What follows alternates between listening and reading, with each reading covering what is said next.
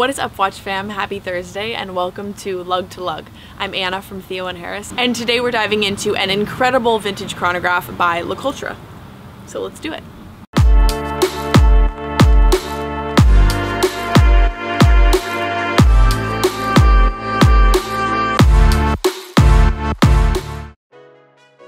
There's an old watch geek phrase, the watchmaker's watch.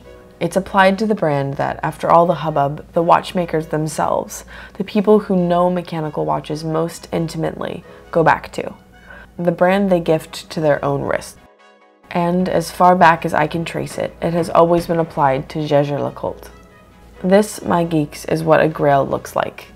A razor-sharp 3-register chronograph powered by arguably the most desirable chronograph movement of all time, manufactured by what is probably the ultimate undercover Swiss brand.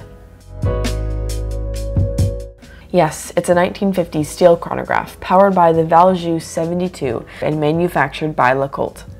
First, its case. 35 millimeters of unpolished steel. Have a look at those bevels. They're exactly how they were when dispatched. Worn, but never destroyed. Never softened by the dreaded polishing wheel.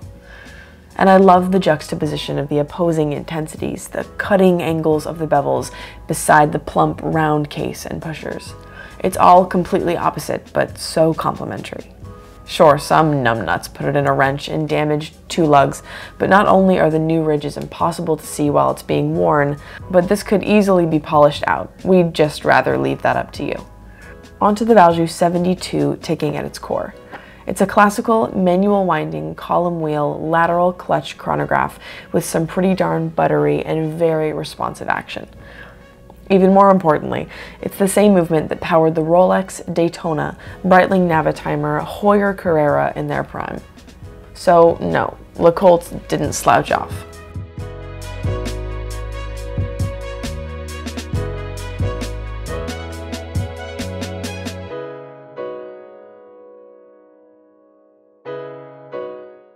Let's talk LeCoultre.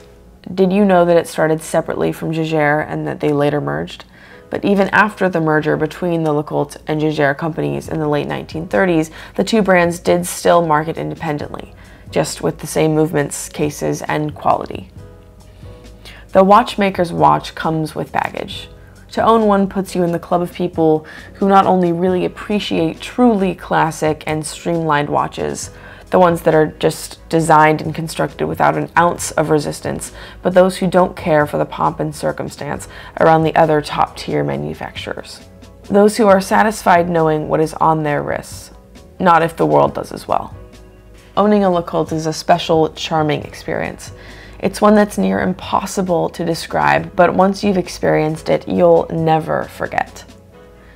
So I'm very proud to say that this stunning 50s LeCoultre chronograph is officially for sale at theoandharris.com.